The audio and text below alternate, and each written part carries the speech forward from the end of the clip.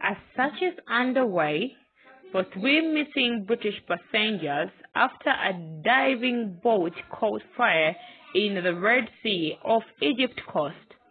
Officials have said the footage on social media appeared to show the boat almost entirely engulfed in flames and smoke.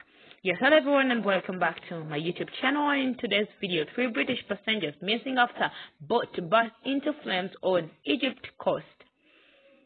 12 tourists were rescued from the vessel in Marsa Alam, which local officials said was carrying 15 British passengers, 10 crew members and 2 guides.